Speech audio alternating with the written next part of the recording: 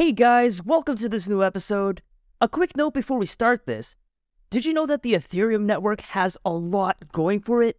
It's decentralized, reliable, supports smart contracts written in a programming language familiar to many crypto developers, and is home to a thriving decentralized finance industry. However, Ethereum is also slow and expensive to use and will only remain so if users opt to move to another blockchain, like Solana, Phantom, or Avalanche, or until planned Ethereum upgrades speed things up within the next couple of years. While we wait for the Ethereum upgrades to catch up, a new fix for the scaling solutions is starting to pop up. These are pieces of software that sit on top of the base layer of a blockchain, in this case, Ethereum, to speed things up. Arbitrum is one such scaling solution, and it's become a popular venue for Ethereum users to complete their transactions. Today, we would be looking into the Arbitrum project. We would explain what it does, how it works, some key setbacks, and its tokenomics. But before we dive into Arbitrum, guys, please like this video and help us get it to as many people as possible. And if you like tech and Web3 content, then subscribe to this channel. We have amazing videos you would love to see. So, without further ado, let's get right into it. What exactly is Arbitrum? It's like the superhero of the Ethereum blockchain. It swoops in to make everything faster, cheaper, and more efficient. Think of it like the Flash, but for blockchain transactions.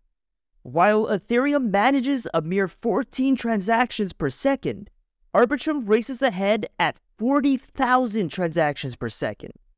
Transactions cost several dollars to complete on Ethereum, while they cost about 2 cents on Arbitrum.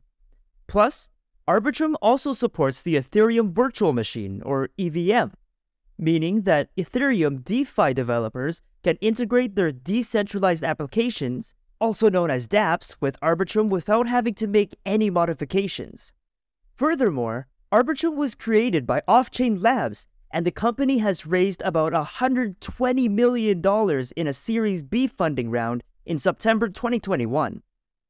So, you might be wondering how Arbitrum works to achieve this speed. Well, think of it this way. Arbitrum is like a secret underground tunnel that connects to the Ethereum mainnet. This tunnel is called a rollup, and it allows for thousands of transactions to be processed at lightning speed. To put it into perspective, imagine you're trying to buy a ticket to a sold-out concert. The Ethereum mainnet is like the line of people waiting to buy tickets, and it can take forever to get out to the front. But with Arbitrum's roll-up tunnel, it's like you have your own VIP entrance. You get your ticket in no time, and you're ready to rock out. But wait, what is roll-up? A roll-up is a type of data compression technique for blockchain transactions. It involves rolling up transactions into a single transaction. The benefit of this is that a blockchain only needs to process a single transaction, the rolled up one, instead of confirming each individual transaction contained within the rollup. This saves time. Since multiple transactions are confirmed at once, you don't have to wait until the blockchain gets around to your transaction. And in return, this saves money, since the blockchain only has to confirm the one transaction. If this is still confusing, let's use an analogy to explain it. Think of a roll-up technique as a baker who needs to make a large batch of cookies. Instead of baking one cookie at a time, which would take forever, the baker decides to use a rolling pin to make a long sheet of cookie dough. Then, the baker cuts the sheet into smaller pieces and bakes them all at once in the oven. Now, imagine that each piece of cookie dough represents a transaction on the blockchain, and the oven is the network that processes the transaction. The traditional way of processing transactions on the blockchain is like baking one cookie at a time, which is slow and inefficient. But with the roll-up technique, it's like using the rolling pin to make a large batch of transactions all at once, which speeds up the process significantly. In essence, a roll-up technique allows multiple transactions to be bundled together and submitted to the network as a single transaction. This makes the process faster and more efficient, while still maintaining the integrity and security of the blockchain. And according to Arbitrum, any transactions confirmed through this process are rubber-stamped with the any trust guarantee. This is when all the validators agree with the validity of transactions contained within a blockchain. These validators stake Ethereum before they can confirm transactions. By putting money on the line, they are incentivized to act honestly. Alright, now let's slow this down a bit. Can there be a potential problem with using Arbitrum? Well, there is no technology or concept without some loophole. First off, rollups are still a relatively new concept, so there's still always the chance that something could go wrong. It's like trying out a new recipe for the first time. You might accidentally add too much salt or forget an ingredient, resulting in a less than perfect dish. Another potential problem is the issue of data synchronization. Rollups work by aggregating multiple transactions into a single batch, which means that some data may not be fully synced with the Ethereum mainnet. It's like trying to organize a group of rowdy kids. Some might not listen or follow the rules, resulting in chaos and confusion. Lastly, there's the question of network congestion. Rollups can help alleviate some of the congestion on the Ethereum network, but they're not a silver bullet.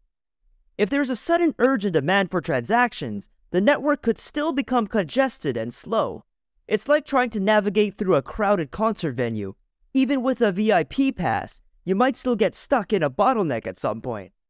However, despite these potential setbacks, rollups are still a promising concept with the potential to revolutionize the blockchain industry.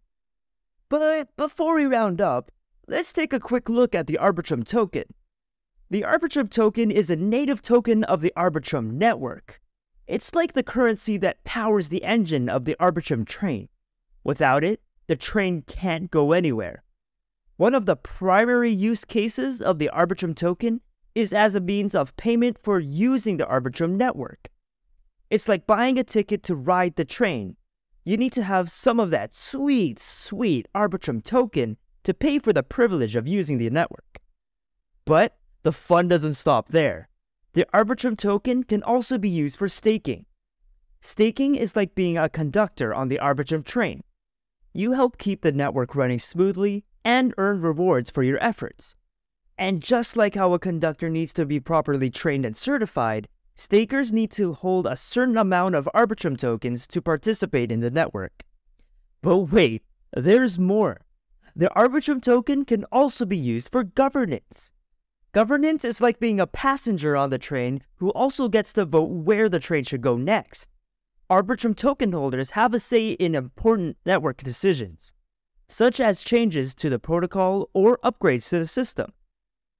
Arbitrum has a total supply of 10 billion tokens, with a current circulating supply of 1.27 billion tokens, and it is currently selling at 1.17 USD, with a market cap above $1.4 billion. And guys, kindly note that this is not financial advice, but for educational purposes only. Alright, let's end this video on this note.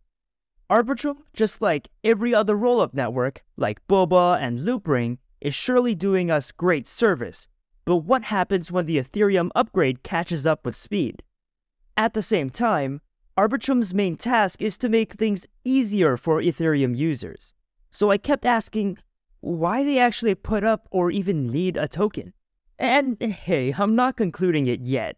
They will have their reasons, but please do let me know what you think about this open-ended question and Arbitrum as a whole in the comment section below. Like this video if you enjoyed it, and subscribe to our channel. And please don't forget to turn on your notifications to get notified each time we post a video on this channel. Thank you for watching. I will be seeing you in the next episode.